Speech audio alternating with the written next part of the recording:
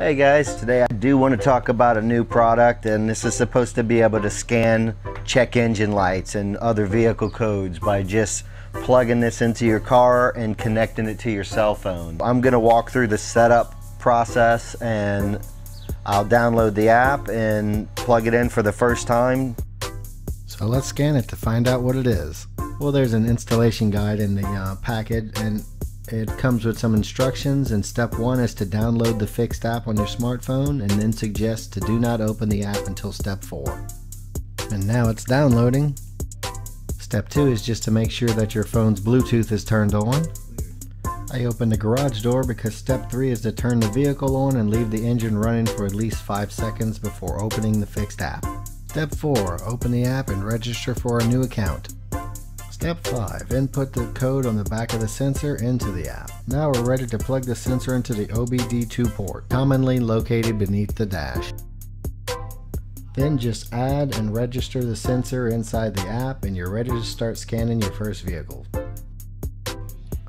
There is a note here that says that this device requires a data connection and at least 3 bars of cellular coverage to function properly. So I did skip over the actual signing in of my personal account, but I assure you it was pretty easy to sign up for an account. I used Facebook to just sign in with Facebook and create an account. And even though it is easier to use Facebook, it's not mandatory. You can just register for a new account manually. And this was the first time that I'd ever used this product, so I was kind of rushing it. The first time I pushed the scan button, it didn't come up with anything, and I knew the check engine light was on this, so I kind of got distracted and was just checking out all the other features and all the other things that you can check out on this vehicle. And it tells you about all the systems, which is pretty cool. But after it sat for a few seconds, I scanned again, and you can see here it says that it found 2 problems on this vehicle. So, and here they are. It's the O2 sensor, and then you have the ability to clear the code here. You can clear the code, and if you don't fix the problem, the code will just come back.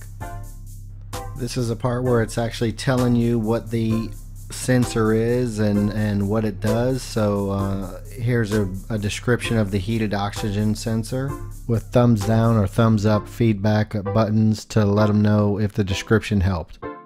Well, you don't have to be too tech savvy to use this product, and it seems like it could give you a really good peace of mind to be able to at least diagnose on your own and find out why these check engine lights are on your vehicle.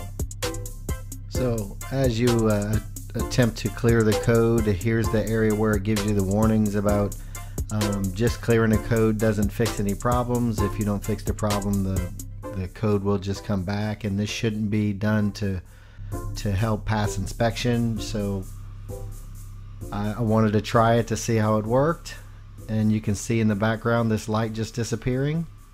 Okay, so that seemed easier than I expected, and scanning the code and clearing it was fairly simple. Thanks a lot, guys.